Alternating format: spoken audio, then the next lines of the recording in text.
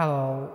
So in this video I'm gonna talk to you guys about 5 alternatives of thank you, yes, and I understand.